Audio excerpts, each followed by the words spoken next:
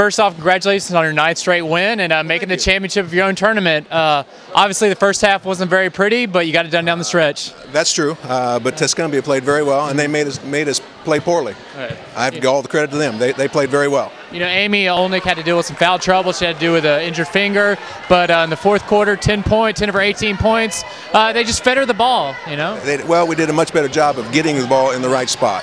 And when we do that, she's pretty difficult to defend.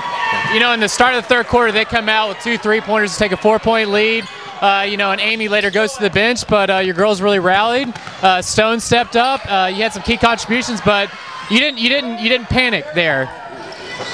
We try not to panic on defense, and we're a pretty good defensive team. So, yes, we just let it play out, and they finally missed a couple shots, and we kind of climbed back in the game, and then we were lucky to take it from there. You know, with that 9th straight win, you're in another championship game of a tournament, going for your 2nd tournament win of the year. That'd be great. That'd be a big energy boost for this team. Absolutely, that'd be great. You know, it's all because of the girls. They're playing well and doing a lot of good things.